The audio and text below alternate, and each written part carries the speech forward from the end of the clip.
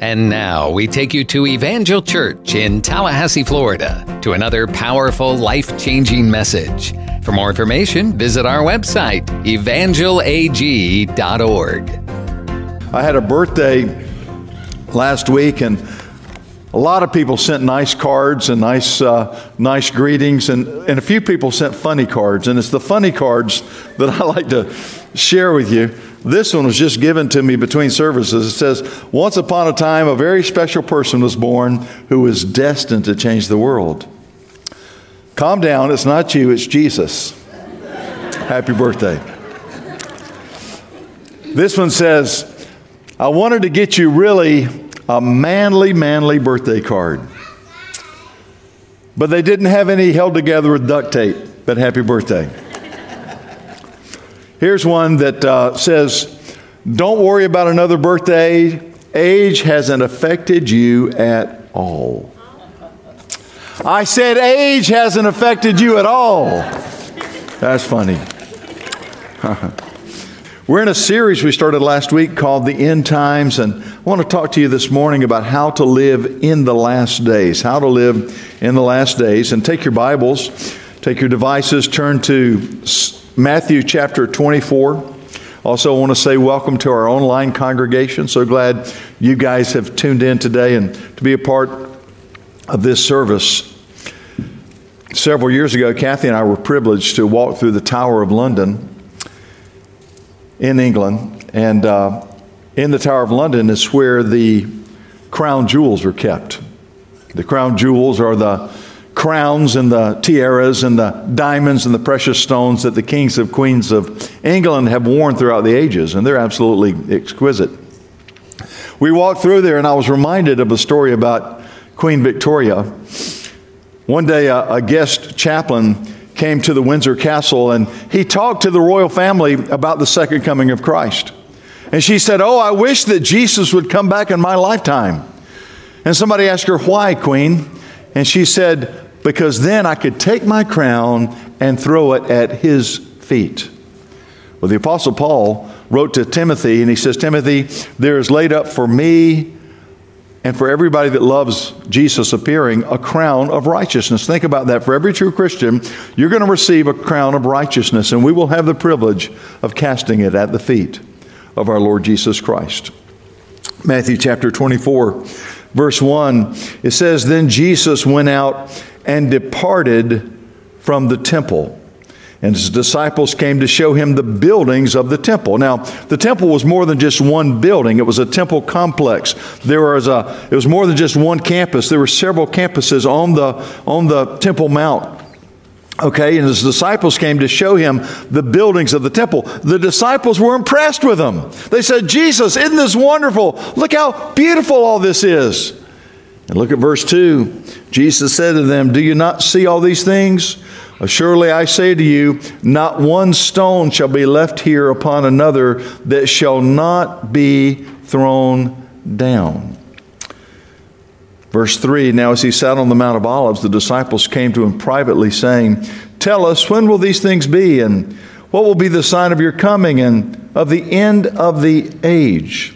Now I want you to note the disciples asked Jesus three questions. And it's really important that you get these three questions, because if you don't understand these three questions, you're not going to understand what Jesus teaches in Matthew chapter 24 and 25, because sometimes Jesus is answering one question, and sometimes he's answering another question, and sometimes the third question. Let's look at these questions. Look at this.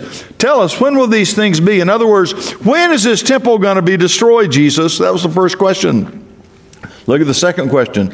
"And what will be the sign of your coming?" Tell us, Jesus, what's going to be going on before you come back? And then the third question is, what is going to be going on to let us know that we're living in the last days? So those three questions. And of course, Jesus gives his answer in verse 2. Let's look at that again. When they said, "Look how beautiful the temple and the buildings are," Jesus said, "Do you not see all these things? Surely I say to you, not one stone shall be left here upon another that shall not be thrown down." And of course, that was fulfilled just 37 years later. 37 years after Jesus ascended to the right hand of the Father, the Romans came in and they utterly destroyed Jerusalem, and they destroyed the temple. Not one stone was left upon another. So that prophecy was fulfilled really quickly.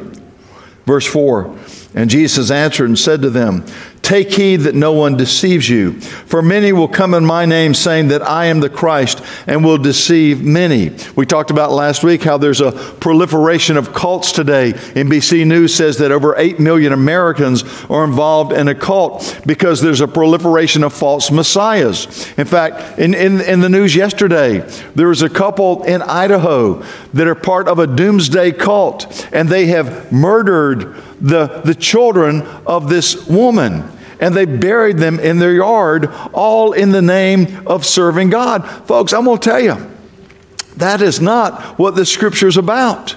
You see, a cult is any group that leaves the basic doctrines of the Bible and the basic teachings of the Christian church. And it's so important, dear ones, heaven and earth is going to pass away, but God's Word will never pass away. And I'm not saying that the Assemblies of God have got the corner on the truth, but I'm going to tell you, we're a Bible-believing bunch. We believe the Scripture. We believe that it's inspired and it's infallible. It's the authoritative source of God's Word for us, of our faith and of our practice. And you know, I've had people tell me, say, well, I just don't know if I go with everything the Bible teaches. And, you know, I just think we should have a different view of things. Well, dear ones, when you get a different view from the Bible, you've gone too far from me. Heaven and earth will pass away, but God's Word will never pass away. Verse 6, he says, you'll hear of wars and rumors of wars. We talked about how there's 10 wars going on today. There's 40 armed conflicts. Talked about it last week. You'll hear of wars and rumors of wars. See that you are not troubled, for all these things must come to pass. You may want to underline that sentence. See that you are not troubled, for all these things must come to pass, but the end is not yet. For nation will rise against nation, and kingdom against kingdom. In other words, there's going to be social unrest. There might be anarchy. So these are just simply signs of the times. And there will be famines. Famine is a result usually of war. There will be famines, and there will be pestilences. Well, what are we experiencing right now? COVID-19 is a pestilence. Man doesn't have the answer for it. Pestilences and earthquakes in various places. All these are the beginning. Everybody say beginning. These are the beginning of sorrows. He says this is the beginning of the birth pangs. He says the earth, Paul wrote like this in Romans chapter 8. He says the whole earth groans in travail until now. The earth is giving birth. Something new is coming. You know, politicians talk about a new world order. Politicians talk about globalization. Well, I'm sure there is a move for one world government because it's going to set the stage for the end days. But dear ones, God's at work.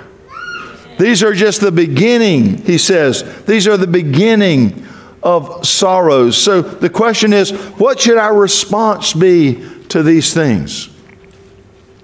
What should our response be? I remember as a kid, I was about 10 years of age, and we had a prophecy teacher who came to our church.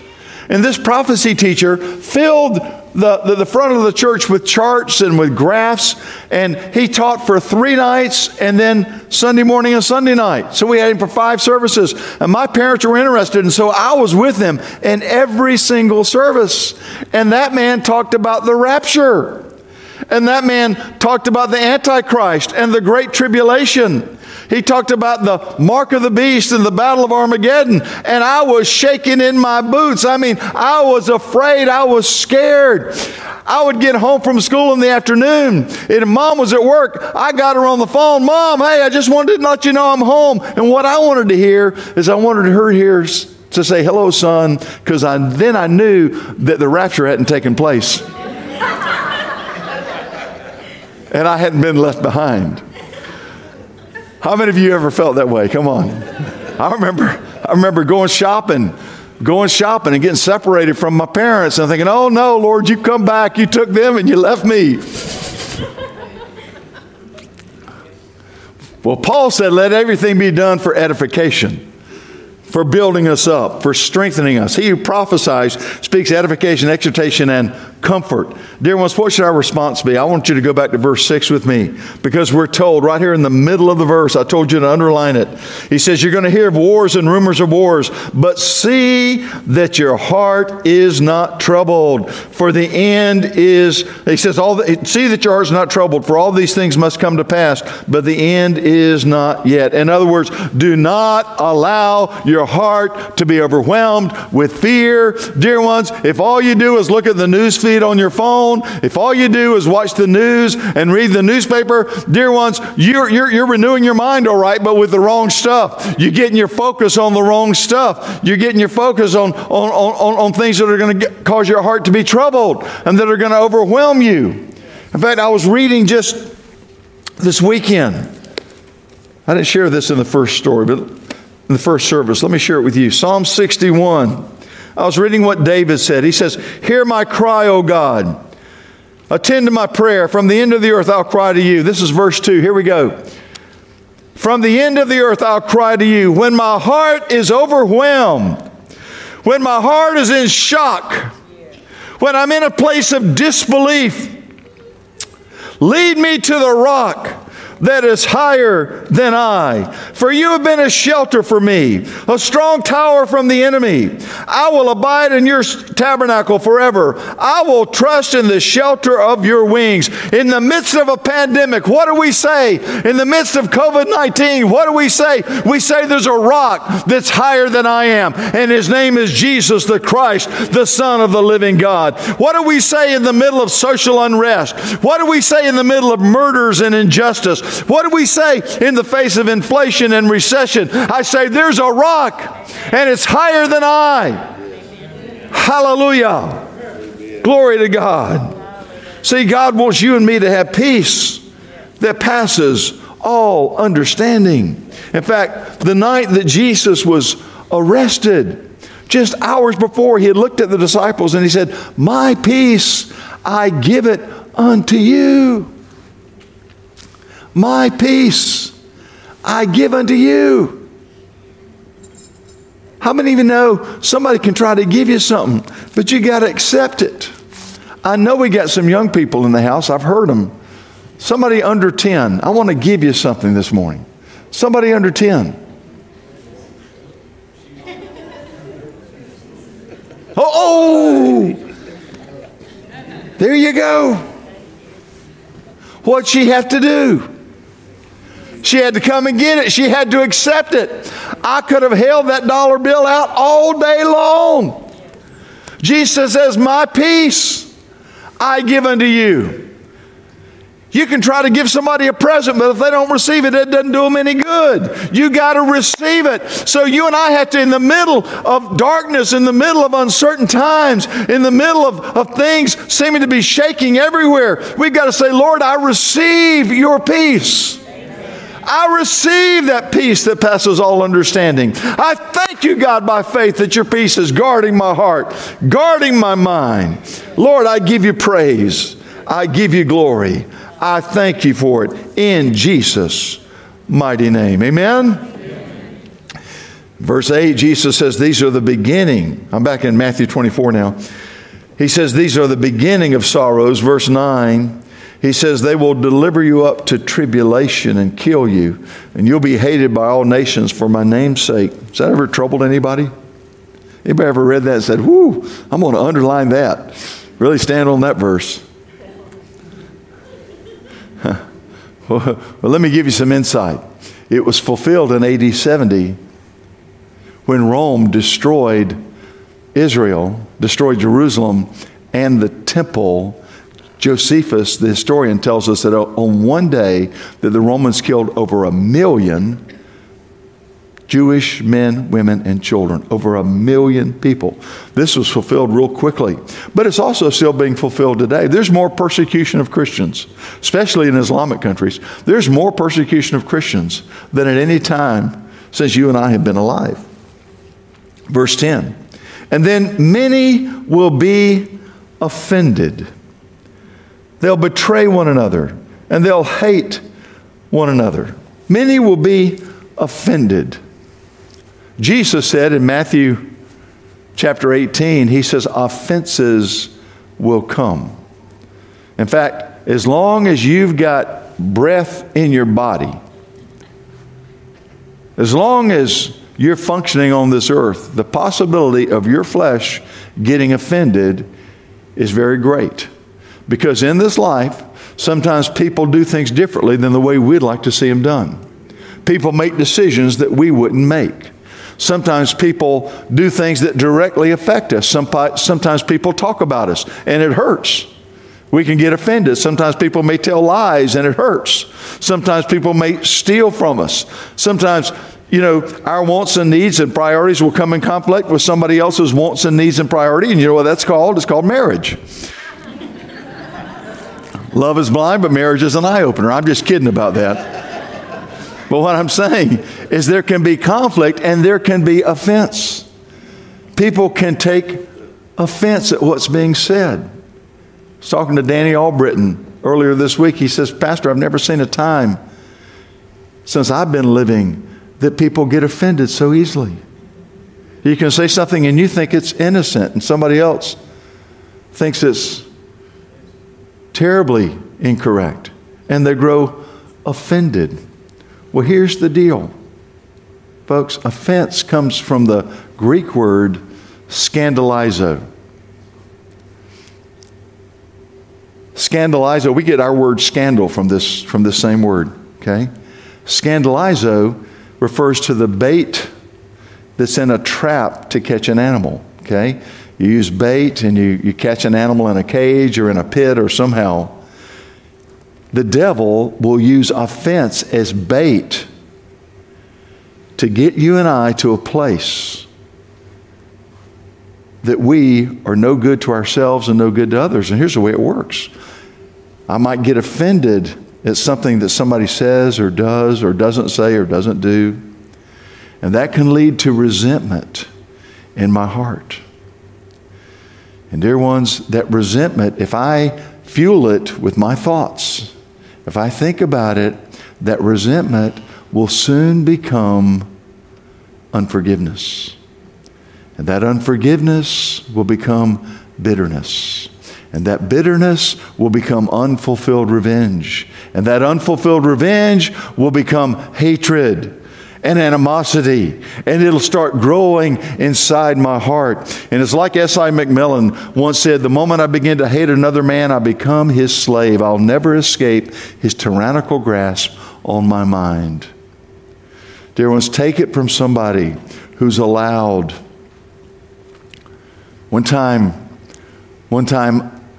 I was pastoring in a particular place, and the former pastor would come, and he started having small groups. He would invite members of the church to have small group meetings with him. And what he basically did is he was taking church members away from the church.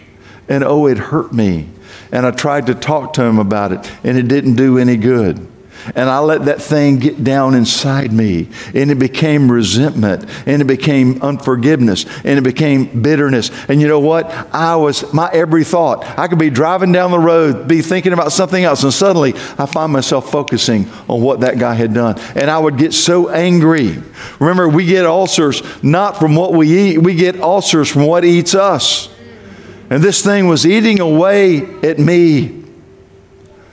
And dear ones, when you give place to an offense that becomes resentment, that becomes unforgiveness, that becomes bitterness, that becomes unfulfilled revenge, which becomes hatred, which becomes animosity, that thing will get down on the inside of you. And one of two things is going to happen. Either, number one, you're going to do something really mean and cruel to somebody. I mean, you are going to let them have it. And if you go through life with enough of that stuff, if something bad happens here and something bad happens over there, and somebody hurts you over here and you get hurt over there and you get over there, before long you're going to be like a volcano just ready to erupt at any time. And usually you'll erupt at the person who least deserves it.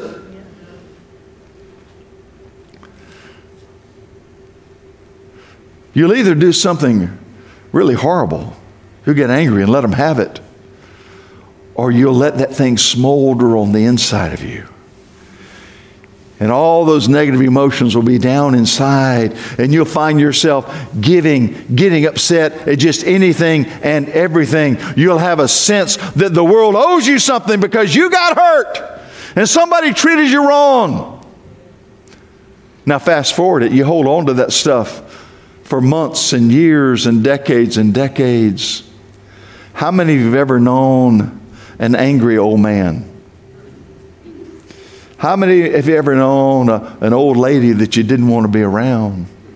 I just want to suggest to you, if you hold on to that stuff, and you hold on to that stuff, it's going to make you an angry person in old age. Today, every single one of us know people that are in bondage to alcohol and drugs. They've got addictions in their life.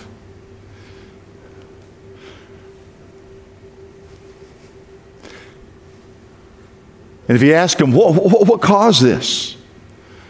They'll say, well, I got hurt and things weren't going well, and it just was easier to take a drink. It was easier to shoot up. It was easier to take a pill, and it seemed to help me.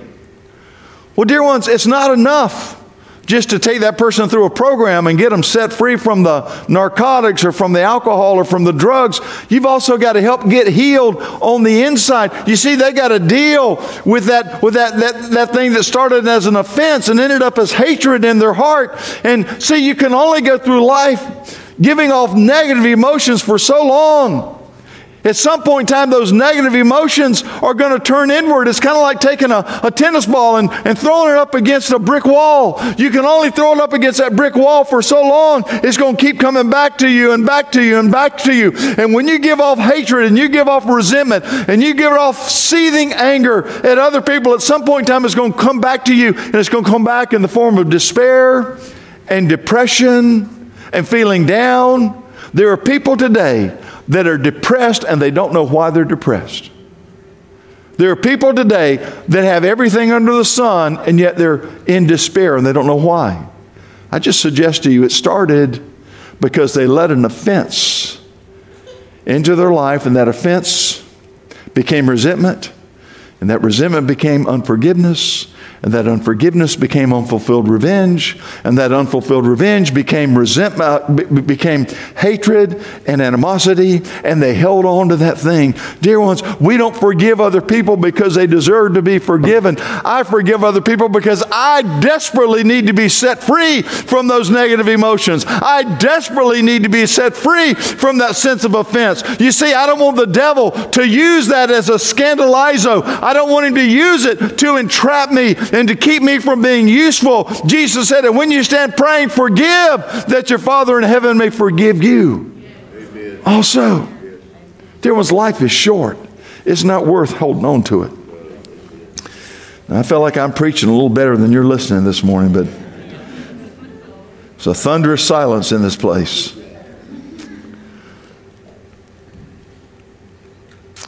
Verse 10, and then many will be offended and will betray one another and will hate one another. And then many false prophets will rise up and deceive many. And because lawlessness will abound, the love of many will grow cold. Because lawlessness is iniquity on steroids. Lawlessness is rebellious iniquity. Lawlessness is God's word saying, this is the way. If you want to be blessed, this is the way to live. But we say, no, you know what? I'd rather live the way I want to live. I want to do things my way. Because lawlessness will abound. The love of many will wax cold. Amen. You know, King David had a friend that was very dear to him. He writes about him in the book of Psalms. He says, oh, how we used to walk into the assembly of your house together. His friend's name was Ahithophel. Ahithophel was David's trusted counselor and confidant. But Ahithophel also had a granddaughter who was a very, very beautiful girl. Her name was Bathsheba. You remember what David did with Bathsheba? David took Bathsheba and It looks like he forced her into a sexual relationship, and she gets pregnant in that relationship. Then David forces her husband to go to war in a way that he gets killed in war, so David murders her husband. Nathan the prophet comes to David, and he confronts him with his sin. And David repents. We've got Psalms chapter 51. Dear ones, just because you repent of your sins doesn't mean there's still not. We reap what we sow. There's still repercussions. David sowed the wind and reaped the whirlwind. Just look at what happened to his own family. Man, he had one son that rises up and rapes a half-sister, and got another son that leads a revolt against him. Well, guess who was counseling Absalom to revolt against his daddy? Ahithophel. The counselor Ahithophel. In fact, when David learned that Ahithophel was with Absalom in the insurrection, he thought, oh my, we're really going to have a hard time, because he knew that man was very smart. But God worked it out so that Ahithophel did not follow David's instructions. Or excuse me, Absalom's instructions. And when that happened, remember the story? Ahithophel, the Bible says he saddled his donkey, he rode to his hometown, he put his affairs in order, and he hung himself. He committed suicide. Dear ones, I want to suggest to you that suicide started when Ahithophel got hurt because David had destroyed his granddaughter's family. That offense started. And folks, that'd be, if somebody did that to one of my granddaughters, I'd be angrier than a mama bear rubbed over cubs. But at some point in time, dear ones, all of us have to say, God, vengeance belongs to you, not to me. I'm going to let you pay David back. And David did. His whole life changed. His kingdom was never the same after what he did. But Ahithophel is a guy who wouldn't forgive and wouldn't let God fight his battles. I'm just saying to you, let God fight your battles. But he who endures to the end will be saved. That word endure means to hold your ground in conflict. It means to bear up against adversity, to hold out under stress and stand firm, persevere under pressure. He who endures to the end will be saved. The person who blocks out offenses, the person who doesn't allow iniquity to find a place in their heart. He who endures to the end will be saved. Verse 14, and this gospel of the kingdom will be preached in all the world as a witness to all the nations. And then the end will come. Dear ones, why do we place a high value on missions? Why do we place a high value on evangelism? Why do we place a high value on sharing this gospel of the Lord Jesus Christ? There's only one reason. Jesus said, when you share the gospel, at some point in time, I'm going to come back. As you share the gospel, you say, well, why hasn't Jesus come back already? Let's look at some verses. Matthew chapter 24, verse 36. Read this aloud with me. But of that day and hour, come on, do it aloud with me. But of that day and hour, no one knows, not even the angels of heaven, but my Father only. Verse 42. Watch therefore, for you do not know what hour your Lord is coming. Verse 44. Therefore you also be ready, for the Son of Man is coming at an hour you do not expect. Chapter 25, verse 13. Read this aloud and loudly. Here we go. Watch therefore, for you know neither the day nor the hour in which the Son of Man is coming. You don't know the day or the hour. A lot of you will remember that, at least those of you that have been around a while, you remember that a book was written in 1985 entitled 88 Reasons Jesus is Coming Back in 1988 by a man named Edgar Whisenant. 88 Reasons Jesus is Coming Back, he said, in September of 1988. Well, 300,000 copies of the book were sold. When Jesus didn't come back in September of 1988, he says, oh, well, I miscalculated. So he wrote a second book, said Jesus is coming back in 1989. When that didn't happen, He had already sold 30,000 copies of the second book. I guess he had made his money. He passed away in the year 2000. But people, there have always been prophets saying Jesus is coming back on this particular date. But the Bible says nobody knows the day or the hour, not even the angels in heaven. Nobody knows. But I tell you, he's coming back. Well, what is it that would keep Jesus from coming back? Every prophecy that I know of in the Scripture has been fulfilled. We've seen Israel become a nation again in 1948. And the times of the Gentiles, you read about that in about the 18th and 19th chapters of Luke. The times and the seasons of the Gentiles has passed in Israel. Israel became a nation in 1948. There was a war in 1966 or 67, the Six-Day War. Israel took all of Jerusalem. The only thing I know that would keep Jesus from coming back is that heaven is not yet populated enough. The Lord is waiting for you and me to get serious about this thing called the Great Commission. He's waiting for you and me to get serious. See, as Pastor Zach shared with you, you've got an opportunity. Next Saturday, in Jesus' name, you'll be able to give out. We've got 1,344 pre-made boxes of cold food coming. The USDA bought this from the farmers so they wouldn't go under, and then they gave it to Convoy of Hope. Each box contains 4 pounds of vegetables, 4 pounds of fruit, 5 pounds of pre-cooked chicken and pork, 1 pound of butter, 1 pound of cheese, 1 gallon of milk. And we didn't know what, they said, we're going to bring it to you. Well, we don't have refrigeration space for that. So Zach called the Second Harvest of the Big Bend, and we talked them into receiving it. They're going to refrigerate it for us. They're going to bring it to Godby High School, but you and I get to give it out in Jesus' name. Dear ones, he who gives a prophet a cup of cold water will receive a prophet's reward. See, we get to give this out in the name of Jesus because Tallahassee needs hope. And Jesus is the hope of glory.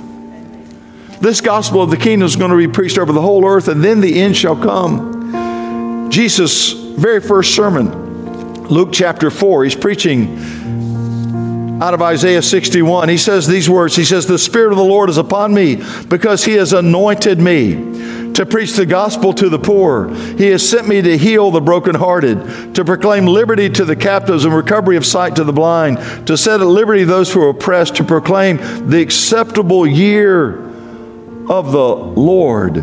Dear ones, that acceptable year of the Lord, if you'll study it, it's the year of Jubilee. Every 50 years in Israel, they proclaimed a Jubilee year. What the year of Jubilee meant, it meant that ancestral property was returned. It meant that debts were canceled. Everybody listen to me. God does not like inflation. Inflation hurts people. Inflation creates an uneven playing field. Inflation causes some to really do well and others do really poorly. God didn't like that, so he said every 50 years in Israel, there's going to be a year of Jubilee.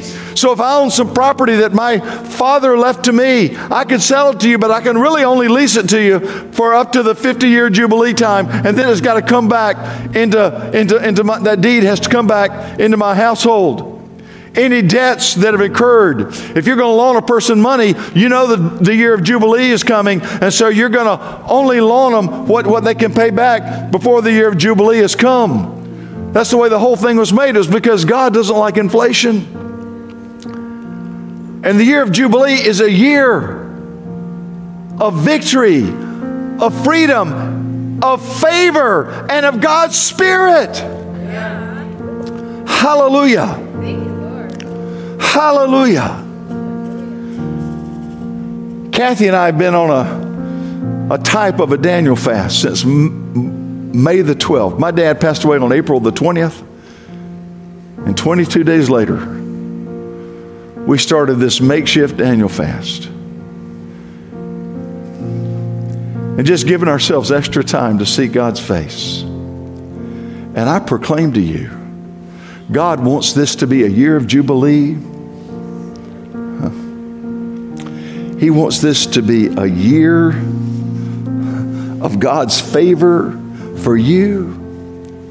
Everybody listen to me. The devil wants this to be remembered as the year of COVID-19. The devil wants this to be the year of social unrest and of murder and anarchy and of recession and of inflation. But I prophesy to you, this is to be a year of jubilee and a year of freedom and a year of the Lord's favor in your life. There are people who desperately need the message that this is the year of God's favor. This is the year that God wants to bless you. There are people all over Tallahassee. Dear ones, every one of us is made in the image, in the likeness of God Almighty. But as we seek Him, as we seek Jesus, as we seek more of the Holy Ghost, He pours out His Spirit upon us and He starts bringing favor. See, favor changes the way people look at you. Favor will cause people to bless you who wouldn't previously bless you. Favor will cause people to give you a good deal, and they don't even know why they're doing it. It's the favor of God on your life, and favor can cause the Holy Ghost to fall. Folks, there are neighborhoods right here that need the outpouring of the Holy Spirit. There are people that are in despair today, and they need a fresh infilling of the Holy Ghost. It's the year of God's favor. I said it's the year of God's favor. The eyes of the Lord roam to and fro over the face of the whole earth, looking for those whose hearts are upright before Him. Dear ones, I'm just telling you, this is not a day to get down and out and just let your mind and your emotions be focused on the COVID-19 and be focused on social unrest and be focused on recession and inflation and how expensive groceries are and how, oh Lord, how am I going to do this and I'm going to do that. He says, I want you to look up. Your redemption draws nigh. I want you to look towards heaven because Jesus is coming back, but He wants us to help populate heaven. See, there's going to be a new heaven and a new earth and a new Jerusalem. And apparently our Lord just believes there aren't enough people yet to populate that for all eternity. So He's telling you and me to get on with it. You can do it this Saturday by helping to give out food. All you have to do is, you can't sign up here, but you can go online and sign up. Get on your phone and sign up. But here's what you need to do. You need to start proclaiming, this is the year of Jubilee for me. This is a year of God's favor for me. See, I can't create God's favor for you. You can't create it for me. But my wife and I go into the place of prayer and we say, Lord, we thank you for your favor. We thank you for divine favor. We thank you for divine favor. We thank you that you're at work to will and to do of your good pleasure. I thank you that you're going to make a way where there doesn't appear to be a way. I thank you, Lord God, that we're not going to think small. We're going to think big. We're not going to just try to get by. This year of 2020 is not going to be just a year of just getting by because of the COVID-19. This is not just a year where we're going to say, I wonder what's going to happen in the world. No, no, no. We know what's going to happen. This is the year of God's favor. I'm prophesying to you. If you'll receive it, this is the year of God's favor. This is the year that God's going to do exceedingly abundantly above all you could ask or think. But you got to receive it in the name of Jesus. Hallelujah. Hallelujah. Let's all stand to our feet. Come on. Let's stand to our feet. Glory to God. Glory to God. Thank you, Jesus. Thank you, Jesus. Thank you, Lord. I can't have an altar call this morning because we'd get more than 6 feet together. But here's what I want you to do. Just right where you're standing, all over this room. I want you to declare the favor of God in your life. I want you to declare the favor of God over this house. I want you to declare the favor of God over this congregation. I want you to declare the favor of God over Tallahassee. I want you to declare the favor of God over the United States. I want you to proclaim the favor of God. I want you to seek Him with all your heart and say, God, pour out your Spirit. God, there are people who are down and out and they desperately need you. God, pour out your Spirit. Use me, Lord God. Oh, Jesus, I pray for your favor. God, give us your favor. We believe you for favor. Oh, the old devil may come in one way, but he has to flee 7 ways. Hallelujah. Hallelujah. And favor doesn't mean things will be magical. It doesn't mean that things will just happen all the time, but it does mean that God's at work. God's at work. God's at work. See, some of you have been praying and praying and praying and saying, God, I want this prayer answered and that prayer answered. I'm going to tell you, the favor of God brings answers to prayers. God, we thank you for your favor. The Spirit of the Lord is upon us. The Spirit of the Lord is upon us. The Spirit of the Lord is upon us. He has anointed us to preach the gospel to the poor.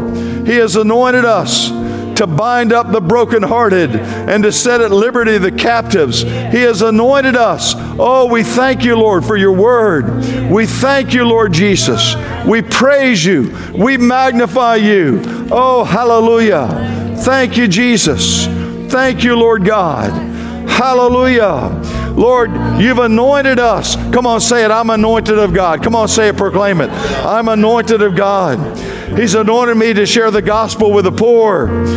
Come on, that's the poor people, those that are poor in spirit, that will receive it. He sent me to heal the brokenhearted. Come on, say it. He sent me to heal the brokenhearted, to proclaim liberty to the captives. I speak and I prophesy liberty to everybody that's in captive to sin and self, to their own flesh, to the devil, in Jesus' name. And recovery of sight to the blind. Lord, we speak healing. We speak recovery of sight. We speak liberty to those who are oppressed. You foul, afflicting, tormenting devils that would try to oppress people. If you're in this room this morning and you've been oppressed by the powers of hell, I break that oppression right now.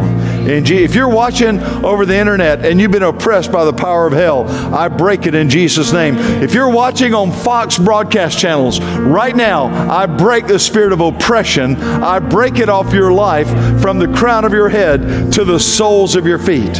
In Jesus' mighty name.